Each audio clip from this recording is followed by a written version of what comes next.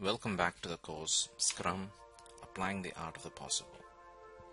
In this video, let us explore the principle Embracing Change.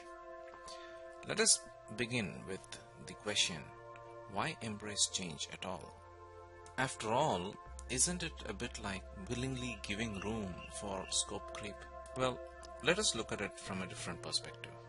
As discussed in an earlier video, the ideal target project for Scrum falls within the complex or complicated problem domain. What this implies, therefore, is that Scrum project often involves uncertainties in requirements as well as implementation approaches.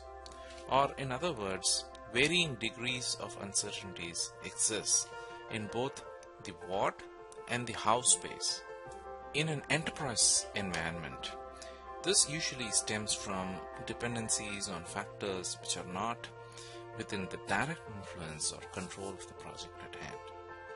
These factors, among other things, include dependencies on other ongoing projects, enterprise release cycles, technology disruptions, innovations, trends and other market forces, regulatory environments, and so forth.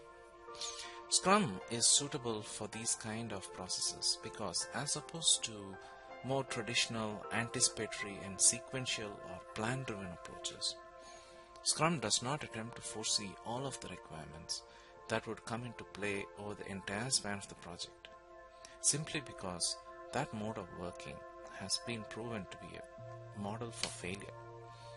Hence, it adopts embracing change as one of its core principles. Scrum concepts such as empirical process